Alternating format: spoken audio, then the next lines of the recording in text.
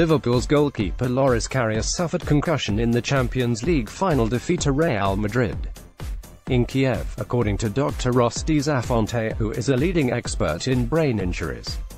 Dr. Zafonte completed their comprehensive examination of the Liverpool goalkeeper on May 31 at the Massachusetts General Hospital, Boston. Footage was released after the game of Sergio Ramos getting an elbow to Karius' head, which has ultimately led to the concussion. The first of two mistakes occurred minutes after Karius took the blow to his head. Read: Liverpool met with Alisson's representatives. According to reports, Sergio Ramos cynically took out Liverpool's best player, Mo Salah.